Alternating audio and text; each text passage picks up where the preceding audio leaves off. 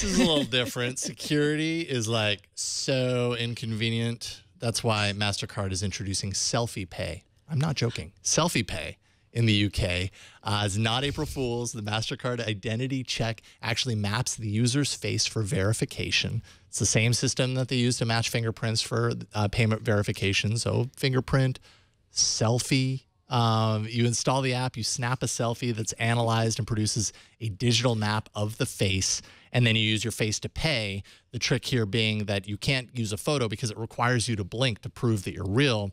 What I wonder is then, well, can you use a video? I mean, that's pretty easy too, right? Becky's taking a selfie. Becky, are you right selfie now. paying right now? I am, guys. I needed new mascara. So I just wanted to let you know. Sorry. You can't. Your selfie actually isn't worth money. It's just like your yeah, it fingerprint. doesn't work like that. It's just like the secure enclave, if you will. You said you weren't going to say secure enclave. No, you No, said no, you were going to. Oh, I said it. I don't know. I don't know what to think about selfie pay. I think I'm broken at this point. It's UI that people understand I suppose being so. applied to a concept that they don't. I mean, if you had to explain a security feature to someone who's buying something, would you rather explain take a selfie of yourself or tokenization? Yeah, fair enough. Right. Fair That's a enough. good As point. long as I mean, all I can really compare it to is way back when, I think it was Ice Cream Sandwich for Android, we got Face Unlock. And it was it was ridiculed to no end, and probably rightfully so, because it was very easy to spoof it. It was very easy to hold up a picture and get inside a phone. Of course, Google did, kind of say this is kind of like a thing we're testing around, playing around with, testing to see.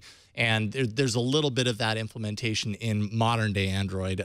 It's a little bit different, but I don't know. I just wonder how secure it is, and tying it to a payment method just seems like a bad idea to me. But well, I think face recognition is getting a lot better. Yeah. Next, they're going to use electrocardiograms. Like, apparently, those are unique. I had no idea. Like, I thought your heart beat, and yeah, interesting. I guess all our hearts beat to our own drummers. Yeah. There we go. I actually feel bad for the credit card companies in this instance, because if you think about the chip rollout, 17% of people, of merchants who have the chip readers are using them.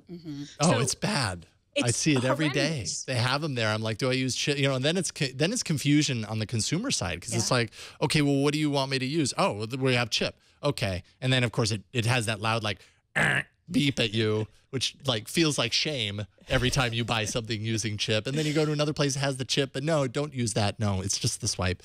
It's confusing out there. So I guess maybe If the adoption rate for that is so difficult to make ubiquitous and so fractured, then maybe we do need to start with something. I'm not advocating for selfie pay per se, but you're saying the solution is selfie pay, aren't you?